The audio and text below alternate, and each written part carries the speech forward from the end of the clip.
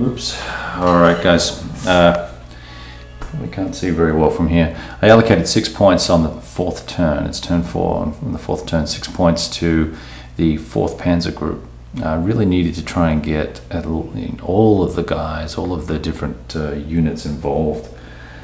The 5th, 7th, 9th, 40th and 46th active and in full supply or full support this turn, the next 4 turns, and so that's okay result. But because I only then had 2 points left for each of these, I now have the entire 2nd Panzer is unsupported, and the 4th Army only has 1 unit supported. I'll need to pick one, see which one we do. So I rolled really badly there, a 5, a 4 and a 5. Not a good result. So that's going to make the going tough. If you're unsupported, you of course fight at half strength and move at half. All right, we'll keep going. Let's see what happens.